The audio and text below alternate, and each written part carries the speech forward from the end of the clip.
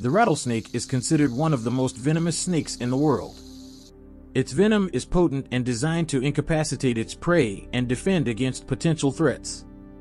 Rattlesnakes have venom glands in their heads and use long, hollow fangs to inject venom into their prey or predators.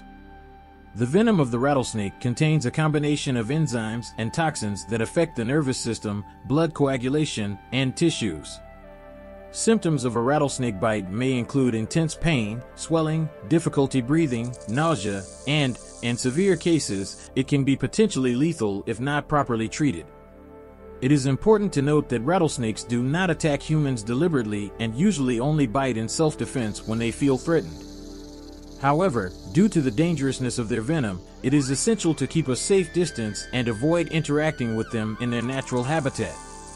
Seeking immediate medical attention is always crucial if someone is bitten by a rattlesnake.